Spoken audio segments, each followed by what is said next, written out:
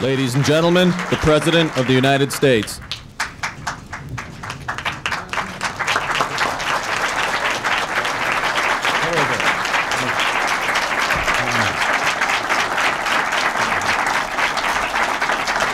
How do you do?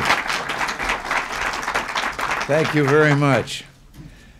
Well, I want you all to know how delighted I am that you're here with us again. This is the 5th year now that we've had the privilege of having you as our guests, and I feel as though we've sort of grown up together. I hope that doesn't offend anyone. Actually, as far as I'm concerned, none of us is really any older. We're just better. You know, as Cardinal Spellman used to say, there are 3 ages in life. There's youth, middle age, and, hey, you're looking great. Always spoken with a little surprise. Well, that brings up the story about a cub reporter who went out to interview a 65-year-old man who just won the local marathon.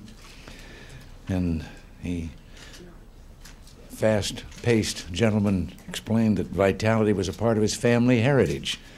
After all, he boasted, my father's 90 years old, and he's still swimming a mile every day. He said, my grandfather, who's 110, just got married for the 3rd time. And the young reporter asked why he would want to do that.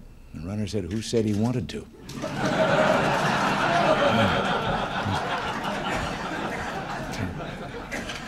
Well, all this talk about age is not really accidental. I'm aware that you're celebrating your 100th anniversary. And here at the White House, we do issue our share of messages and congratulations, yet yours was and is very special. As the message of congratulations suggests, community newspapers had their origins in the early days of our nation. In the struggle for independence and liberty, as our political parties grew and democracy flourished, the newspaper business also came of age. And today, with enormous advances made in technology, you're even more capable than in the past of bringing to your hometowns timely, provocative, and comprehensive coverage of what concerns and affects your readers. I know that local news, what's happening in your communities, is one of the real important focuses for your newspapers. I think it's interesting that the new technology leading to such mass developments as newspaper chains and television networks is now being put to use by many of you to strengthen the very thing that so many people said the modern age would help to eliminate, and that is the sense of community, the rich diversity, and the difference that exists in America's towns and cities. I think you also know that at the federal level, we're trying to do the same thing.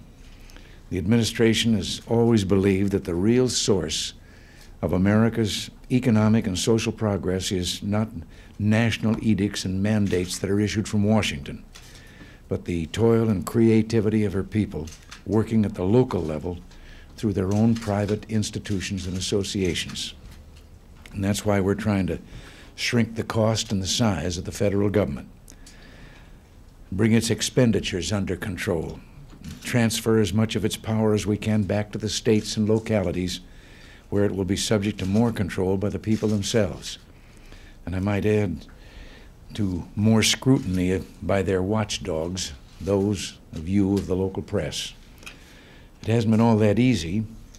Federal expenditures during the 15 years before we took office went up 400%, and the number of federal programs escalated beyond belief. So much so, and I think this is interesting, no one's been able to come up with a way of counting exactly how many such programs currently exist in our government. Government and regulations were America's biggest growth industry, and now at last we're putting a stop to that.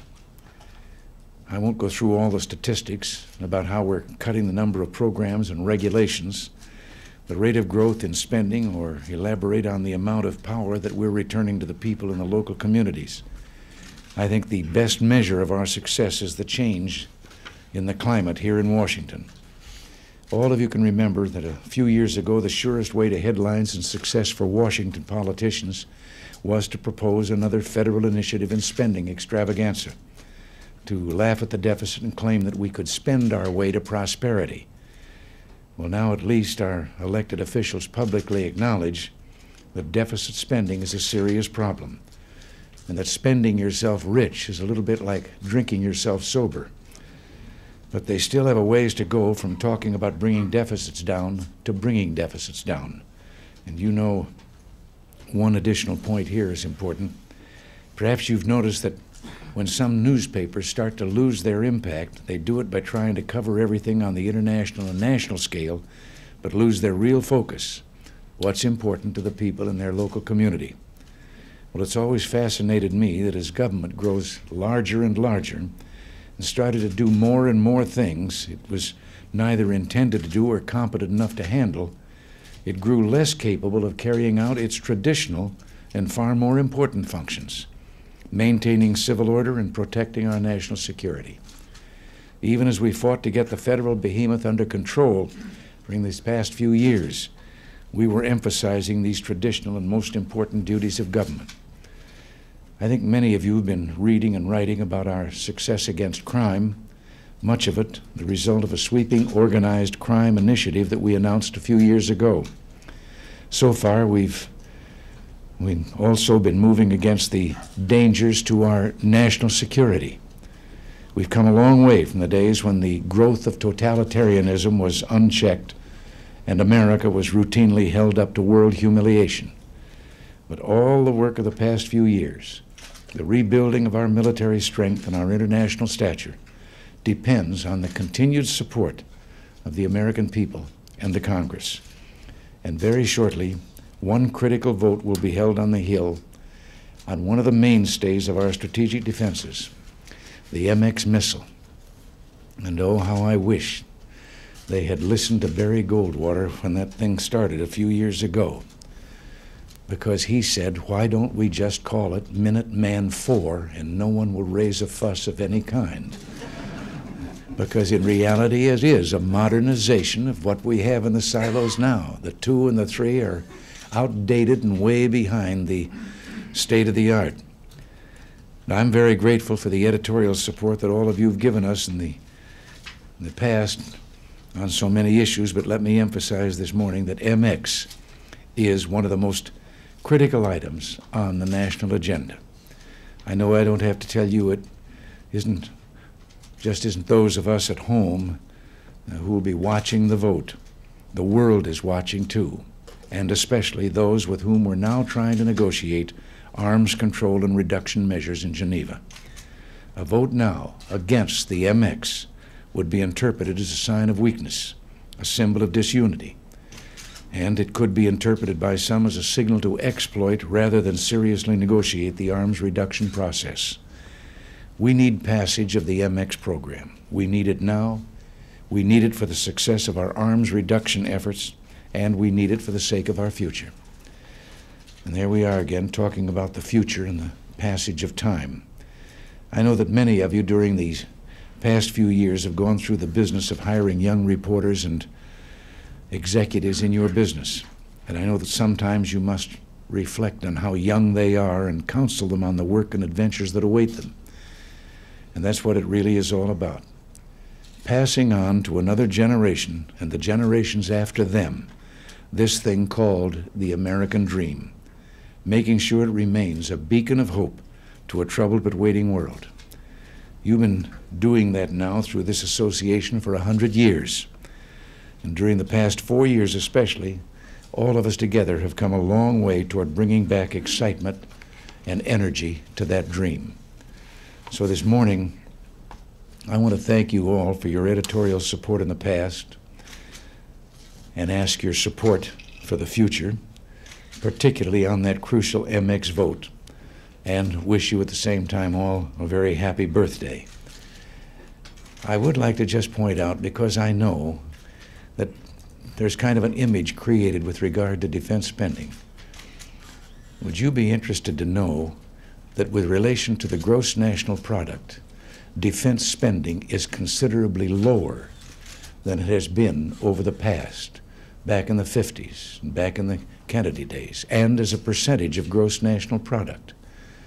We tend to overlook that It isn't the great stupendous increase that everyone thinks it is. It's actually a lower percentage.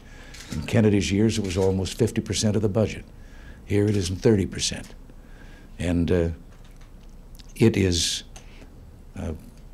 a smaller percent of the gross national product at the same time. But before and incidentally also, our negotiators will leave this weekend for Geneva. And I can't tell you that passing the MX will guarantee a good arms reduction treaty with the Soviet Union. But I can guarantee you that a vote against it and not passing it will make that kind of a treaty much more difficult, if not impossible. The fellows on the other side of the table aren't there out of goodwill. They're there for the reason that Margaret Thatcher said to our Congress just a few days ago. They're there because of our strength. That's why they've come back to the table. And they see a determination on our side to maintain that strength. Well, before I close, I want to speak to you just briefly about a great power for public service that you possess.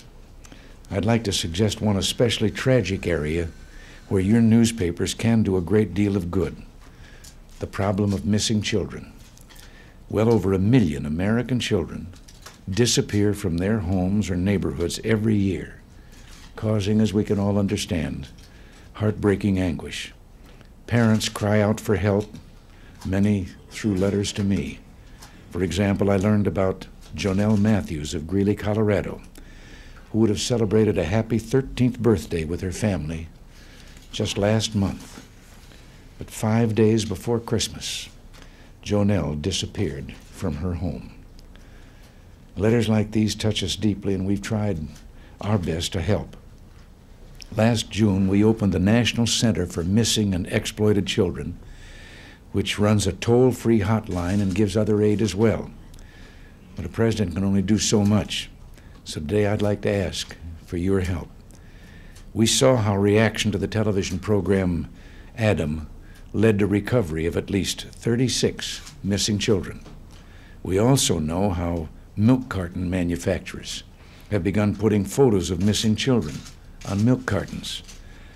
If your newspapers, and forgive me for sticking my nose into your business, but if you could publish as a regular feature pictures and descriptions of children missing in or near your circulation areas, I know that you would give the police a welcome new source of leads that could solve some of these cases.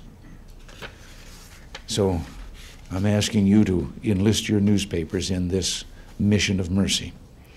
Even if it only finds one missing child, it's worth it. So I'll thank you for what you can do to help, and I'll thank you also for coming, and God bless you all, and a happy birthday. Thank you.